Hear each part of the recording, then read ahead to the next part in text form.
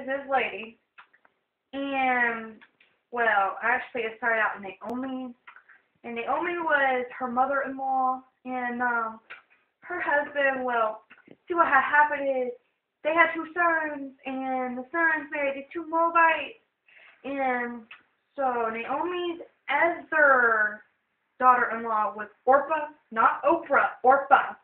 And so she's sitting there, and both the sons die, and Naomi's like, "Aw, girls, now I want you to go back to your homes and marry other men and stuff."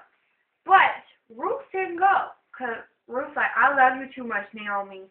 And so Orpah, she's sitting there, and she's like, "Okay, all right, sister girl, give me some money, and I go. I'll be on my way. All right, bye." And so Ruth's sitting there, and Ruth told Naomi, "I don't like my gods. They crazy." So she went with Naomi back to her God. So she said she's going to worship our God.